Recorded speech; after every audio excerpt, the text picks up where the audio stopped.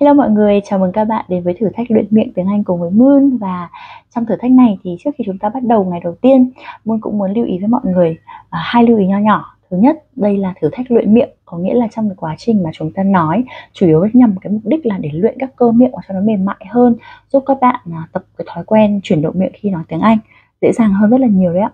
Và cái thứ hai nữa là trong cái quá trình chúng ta tập bài có thể là có những cái từ mới mà chúng ta không biết nghĩa thì các bạn hoàn toàn có thể dùng Google dịch, hoặc là các bạn có thể tra từ điển của mình nhé. Còn để tiết kiệm thời gian thì mình sẽ chỉ tập trung vào cái phần đọc và chúng ta cùng tập với nhau. Được chưa nhỉ? Chúng ta sẽ bắt đầu nhé. Mình cũng cùng tập với mọi người luôn này. Trước khi bắt đầu luyện miệng thì các bạn có thể bắt đầu tập bằng cách là chuyển động miệng về vị trí âm U và âm Y căng của mình như thế này ạ. U, I, U, I. Được chưa ạ? Các bạn làm như vậy khoảng chục lần.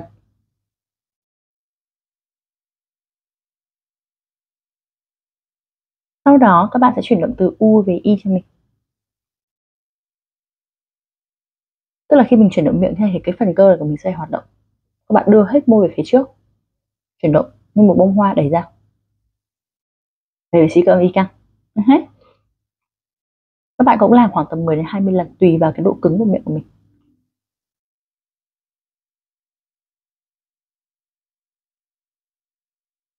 Thì trong quá trình các bạn làm như thế này, các bạn sẽ có thể cảm thấy là có một nghe tiếng rắc rắc ở phần hàm chẳng hạn, thì các bạn cứ làm bình thường, chuyển động chậm rãi nhẹ nhàng cho mình nhé.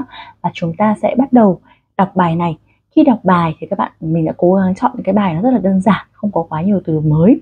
Để làm gì? Để chúng ta tập trung vào cái việc là chuyển động miệng, thay vì là ngồi nghĩ xem là cái từ này phát âm như thế nào. Và các bạn cũng không nên lo lắng trong trường hợp là với cái bài tập luyện miệng này nha, nếu mình phát âm chưa đúng. Được chưa nhỉ? Bởi vì cái mục đích chính của bài tập này là để cảm nhận được các cơ miệng của chúng ta chuyển động và cố gắng chuyển động hàm nhiều nhất có thể. Các bạn sẽ có thể là phóng đại ra một số những cái âm để cho mình luyện cái thói quen mình chuyển động miệng giống như cách mà Moon đang nói tiếng Việt hiện nay á, là mình cũng đang chuyển động miệng nhiều hơn một chút so với bình thường. Ok, chúng ta sẽ cùng làm nhé. Đây, mình sẽ nhìn vào màn hình của mình đấy, đọc nhé. I wake up every morning at 7 o'clock.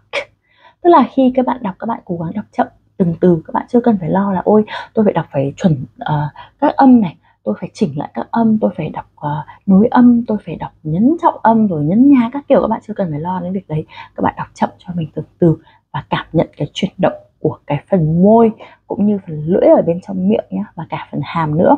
Được chưa? I wake up every morning at 7 o'clock.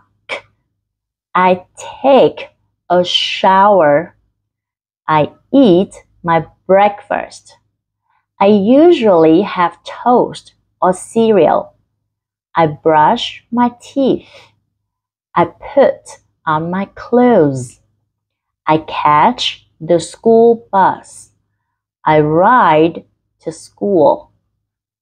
In my class, we have math and English before recess. Trong trường hợp các bạn thắc mắc thì recess nó là nghỉ giải lao nha.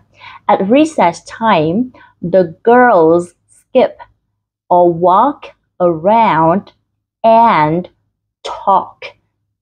Để ý cái miệng khi các bạn làm, các bạn phải cố gắng chuyển động làm sao để cho bắt đầu thấy các cơ hàm nó bắt đầu mỏi. The boys play in the playground or play baseball. After recess, we have physical education and geography. We eat lunch and then we play outside. When the bell rings, we line up and go back into the classroom. After lunch, we have history and science. At recess, we play ball again. Some of the girls play ball too. In the winter, we build snowman. If it is too cold. Chỗ này mình đọc quen này, it is là nối âm, còn các bạn đọc rõ từng từ nữa. If it is too cold, we stay indoors and talk to each other. Đó, mình đọc từ đấy đến đấy thôi nhé. Ok, bắt đầu lại này, bắt đầu một lần nữa này. Các bạn có thể đọc nhiều lần như các bạn mong muốn, và cái recommendation của mình, cái lời khuyên của mình là chúng ta tập khoảng tầm từ ít nhất 5 đến 10 phút mỗi ngày nhé. Cùng một bài này các bạn có thể tập đi tập lại cả tuần cũng được, không vấn đề gì cả. I wake up every morning at 7 o'clock. I take a shower. Các bạn tự nhìn vào trong gương hoặc là trong phần cam mà các bạn, khi các bạn ghi hình ấy, xem thử xem là miệng các bạn đã chuyển động nhiều chưa nha. I eat my breakfast. I usually have toast or cereal. I brush my teeth. I put on my clothes. I catch the school bus. I ride to school. In my class, we have math and English before recess. At recess time, the girls skip or walk around and talk. The boys play in the playground or play baseball. Tiếp tục chuyển động ạ. After recess, để ý miệng ạ. We have physical education and geography. We eat lunch and then we play outside. When the bell rings, we line up to go back into the classroom. After lunch, we have history and science. At recess, we play ball again. Some of the girls play ball too. In the winter, we build snowmen. If it is too cold, we stay indoors and talk to each other. Khi mà các bạn đã đọc cái này tiếp tục, bởi vì cái video mình hướng dẫn thì nó sẽ chỉ ngắn thôi, cho nên mình cũng sẽ không kéo dài đến khoảng tầm 10-20 phút. Cho nên là khi các bạn đã đọc tốt hết rồi thì chúng ta có thể là đọc vài lần cho đến khi cảm thấy miệng mỏi, thì chúng ta tăng tốc nhanh hơn trong khi vẫn chuyển động miệng như thế này nhé.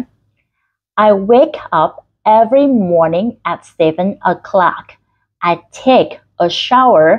I eat my breakfast. I usually have toast or cereal. I brush my teeth. I put on my clothes. I catch the school bus. I ride to school. In my class, we have math and English before recess. At recess time, the girls skip or walk around and talk. The boys play in the playground or play baseball. After recess, we have physical education and geography. We eat lunch and then we play outside. When the bell rings, we line up to go back into the classroom. After lunch, we have history and science. At recess, we play ball again. Some of the girls play ball too. In the winter, we build snowmen. If it is too cold, we stay indoors and talk to each other. Đó, thì đấy là cái cách mà chúng ta sẽ tập bài tập luyện miệng này. Cái phần sau muốn đọc nhanh hơn thì mọi người, những bạn nào nâng cao thì có thể tập, còn những bạn mà mới học hoặc chưa biết về phát âm thì cũng không nên đọc nhanh, mà nên đọc chậm theo cái bản chậm mà Moon hướng dẫn nhé. Chúc mọi người thành công và hẹn gặp lại các bạn trong những cái thử thách tiếp theo. Bye bye.